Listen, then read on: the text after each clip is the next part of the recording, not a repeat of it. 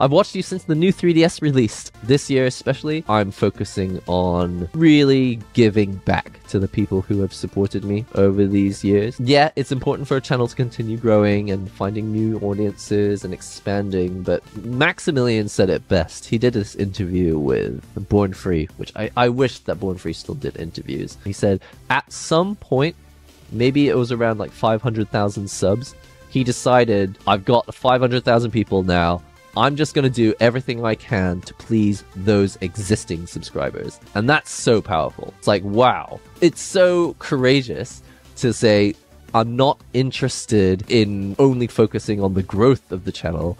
I'm going to focus on satisfying the needs of the people who have already decided to support me. I think that's incredible. And I got that from a Born Free interview.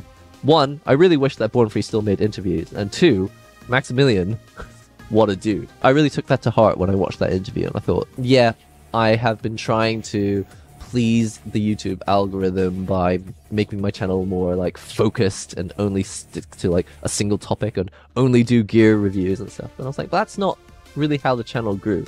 The channel grew from a variety of random stuff, in addition to gear reviews, but in addition to streaming, and in addition to, like people were asking earlier, coffee videos where I just make coffee and chat about stuff. And I think there is room for some of that stuff too, without having the channel become completely lost and random, because that would also piss me off. I don't want the channel to be random. Wise words from Max.